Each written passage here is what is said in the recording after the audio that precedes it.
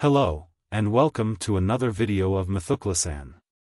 In this video, we will perform t-test dependent using Jamovi. The dependent t-test or paired samples t-test compares the means between two related groups on the same continuous, dependent variable. We must check these assumptions before using the test. First, your dependent variable should be measured on a continuous scale. Second, your independent variable should consist of two categorical, related groups or matched pairs. Third, there should be no significant outliers. And fourth, the distribution of the differences in the dependent variable between the two related groups should be approximately normally distributed.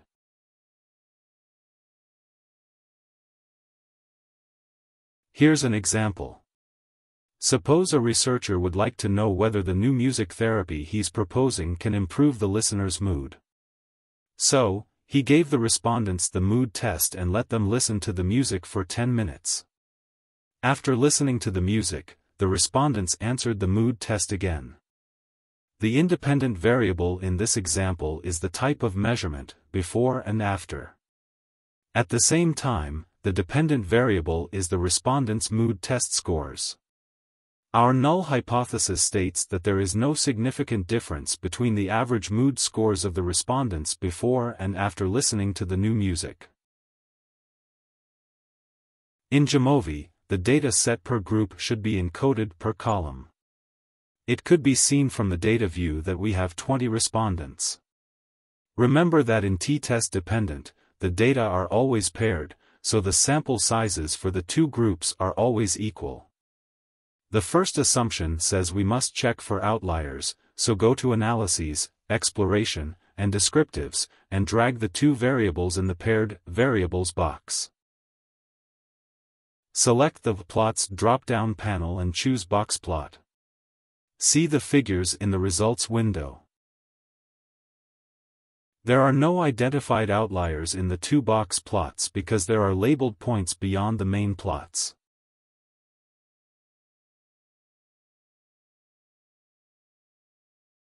If there are outliers, there will be points that look like this. Here, it is labeled 1 because the outlier is in row 1 within the specified variable.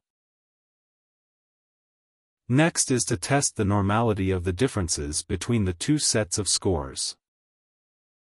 To do this, we need to create a column showing the difference between the two sets of scores. In Jamovi, go to the Data menu and select the Compute icon. A third column will appear, and we will rename it Difference.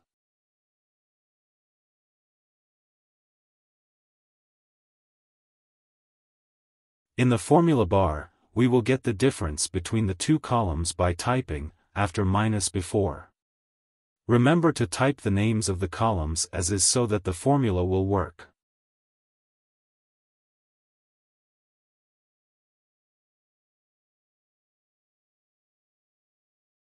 Now, we have the difference column. 2 is the difference when you subtract 6 from 9, and it's the same for the rest of the rows. Note that even if you have interchanged the two columns in the formula, it will not affect the test of normality. So if you type before minus after in the formula bar, you can still proceed with the test.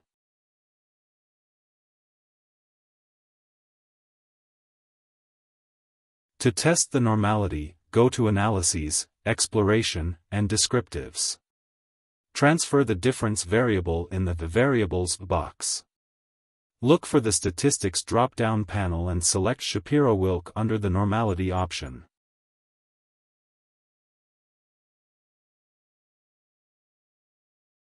In the Descriptives table, the Shapiro-Wilk p-value is 0.373, greater than 5% or 0.05, so the distribution for the difference is normal.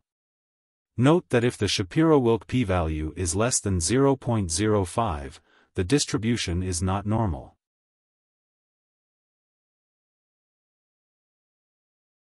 Now that we have met all the assumptions, we will conduct the t-test dependent. Go to Analyses, t-tests, and Paired Samples t-test.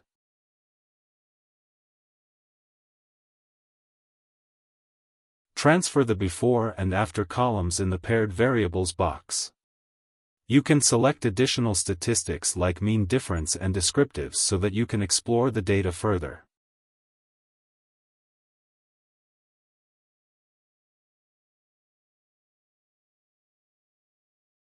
You can also select the type of test. In this case, we will choose the two-tailed test, so we will leave the shaded first circle under the hypothesis option. In the descriptives table, the after measurement has a higher mean than the before. But is this statistically significant? Let's find out in the paired samples t-test table. Looking at the p-value, we can see that 0.012 is less than 0.05 or a 5% significance level.